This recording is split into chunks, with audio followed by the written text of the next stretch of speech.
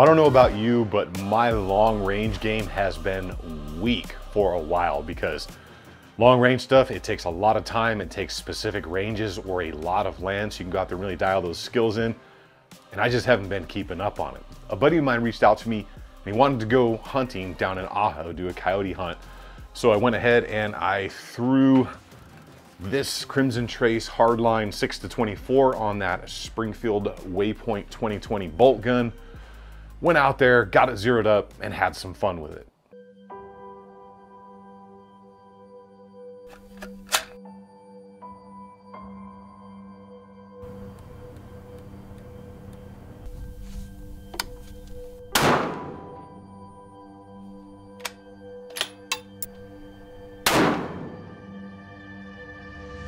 Like literally where the seam of the two targets is?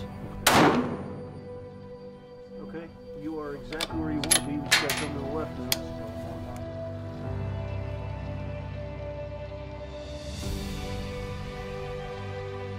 Now, what I'm thinking is that low hill.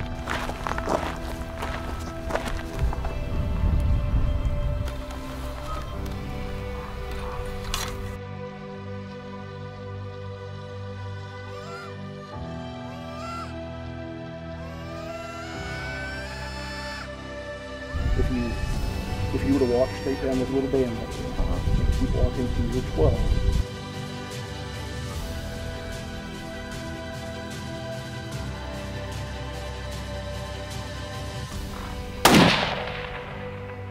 Got him! You rolled him.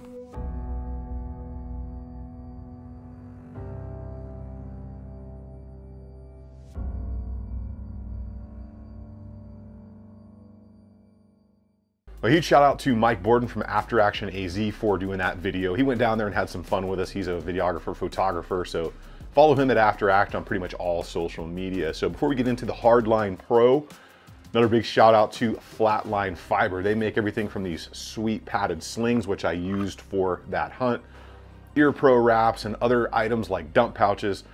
Most of it's berry compliant, made in the USA, really good people, really good stuff. Check them out at flatlinefiber.com. And you can use code TC10, get yourself 10% off.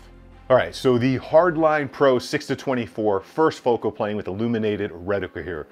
Ton of fun on this. It's on that Waypoint 2020 rifle in 6.5 Creedmoor, which is an absolute tack driver. I will have a review on that thing soon.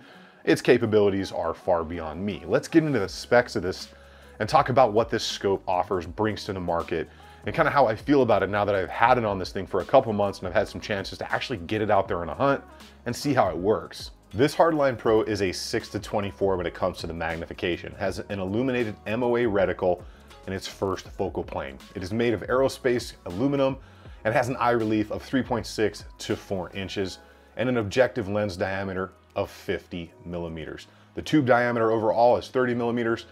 And the adjustments on this thing are going to be quarter MOA on those exposed turrets. They say that it transmits approximately 90% of light, which is definitely pretty good. And overall, it's 3.7 inches by 3.1 inches by 15.6 inches and weighs 26.46 ounces. The end lens is green multi-coated. It's gonna help keep down the glare, help illuminate that dot. And it's overall pretty clear glass. You're gonna have 60 MOA of adjustment, both windage and elevation, and it is side parallax adjustable with 0 stop turrets. You're gonna have a field of view maximum of 17.9 feet and a minimum field of view at max magnification of 4.7 feet. So it's gonna give you what you need to get done out there on the range, and it is covered by their lifetime warranty. According to Crimson Trace, this has been tested in extreme temperatures from low to high, thermal cycling, vibration testing, drop testing, pretty much everything we would expect. And of course, immersion tested should you be somebody that hunts out there in more inclement weather. It's been nitrogen purged, it's shock resistant, and it's pretty much gonna be ready for most things you're gonna throw at it. All right, so those are the basic specs on this. And like I said, a buddy of mine called me up. He's another ex-Ranger guy, was in 2nd Battalion, and he was also with group, wanted to go down on a coyote hunt. So we got this thing zeroed up on that rifle, took it out there, and I went out to about 350-ish yards. We didn't have a rangefinder with us, or at least I didn't, and he was calling it, and being that his nickname when he was still in group was Plinker, And it's not because he missed, so I'll give you one guess why his nickname was that. I pretty much trusted his range estimations.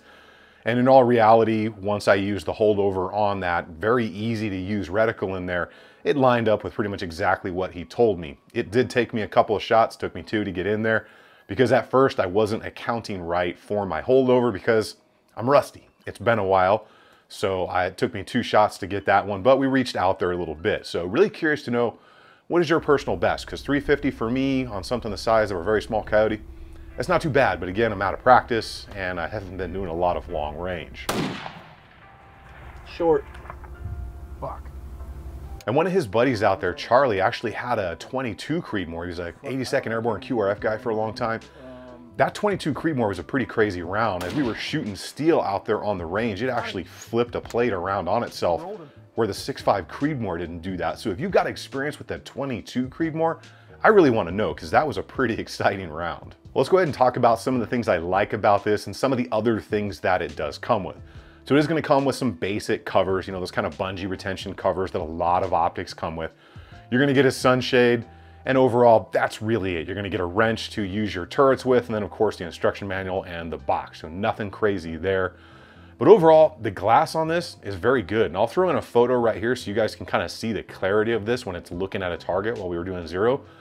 I was pretty impressed with the overall clarity of not only the glass, but the reticle, and the fact that it didn't kind of hew out on the edges. The eye relief was pretty good. There's some scopes out there with better, some scopes out there with worse. And again, let me know if you guys have some really nice stuff that's in a nice category for all of us to afford. I'm curious to know what you're all running out there. When it comes to that first focal plane, if you don't know the difference between first and second focal plane, first focal plane, that reticle is going to grow as the magnification grows in itself, whereas the second focal plane is going to stay the same size the entire time. And how I remember that is, first is fancy, it grows, and second is simple, it stays the same the whole time. A few more of the cool things on this, it is parallax adjustable, so if you know how to adjust for parallax, you can do that. It is not fixed like a lot of other scopes out there. The texture or serrations when it comes to not only the magnification ring, but the turrets themselves, it is very aggressive, but not sharp or overly kind of disturbing to your finger, I guess you could say. Now when it comes to the turrets and working them themselves, they have a very nice positive feeling to them when they click into that next quarter MOA. And then of course, just make sure you return to zero on them. And if you need that illumination or you like to use illumination on your reticle, this one's capable of that. You've got 10 settings on there. And between each setting of brightness, you have an off position. So if you know your light environment you're going into, you can preset that on the optic. And that way, when you're out there, you can go between maybe 1 up, 1 down, or right in the middle for off. If you know, say you want 6 or 7, and then the one in the middle is off. So that's pretty cool. I love seeing that on LPVOs and scopes because it helps you out so you don't have to spin that dial all the way back down or around if you just need a quick adjustment in brightness. So the MSRP on the Hardline Pro in the 6-24, I think it was like right at like a gram, but I easily found it online for like $739 or $740. And I will put links to the build list. If you're interested, you can check that out. So overall, not bad for everything you're getting. And we have just a ton of options. I mean, it really is a great time to be in the market for something like this because you can get a lot for your money. But then at the same time, you got a lot of choices. So it might take you a little time to figure out exactly what you want, what you like, and what you actually need. You may not need that much magnification, or you may need a little bit more if you're super dialed in on the long range. So if I had to nitpick and change one thing on this, because I've been spoiled by some others, it would be that they have the kind of locking turrets or the pop-up turrets. So that way, when you make your adjustment, you can lock it back down and you know you're good to go and you're not gonna accidentally bump it.